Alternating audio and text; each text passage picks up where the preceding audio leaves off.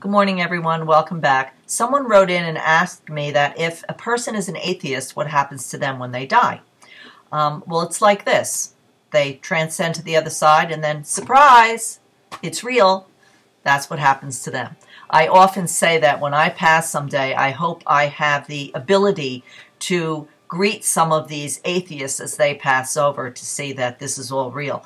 I personally have done many readings when the message that will come through will be, this is real, or you were right, or I was wrong. So very often Spirit will say, I'm able to tell who the atheists were on the other side just by the readings that I do and the information that comes in. It happened just a few weeks ago. It was husband and wife, and the husband was an atheist and the wife was a devout Roman Catholic. And the first thing the husband, when he came through, the first thing he said was, you were right, again.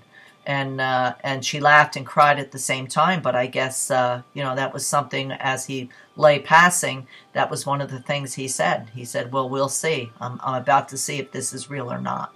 And it was real. So, I think it's going to be a beautiful surprise for all of them when they pass. I don't know, how anyone cannot believe in God when there's miracles, millions of miracles around us all the time. But like I've said before, I don't believe that most that call themselves atheists really are atheists.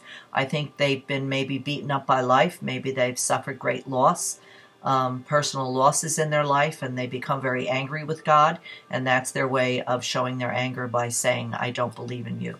But I don't believe that most atheists truly don't believe in God. I think they're just angry with God for life. So I'm very happy for them when they pass over. I don't know how anyone exists in this life not believing that there's someplace else that we go and not believing that there is a God when there's so much around us to prove that there is.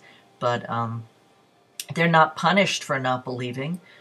Certainly they're not punished as long as they don't harm other people or harm themselves. They're certainly not punished because our God is an all-loving God and an all-forgiving God. And certainly if they're in that place of non-belief, it's not a happy place to be. So when they pass over, they'll find the happiness that they never found here. Okay? So I hope that answers your question. And as always, I leave you in God's love and light.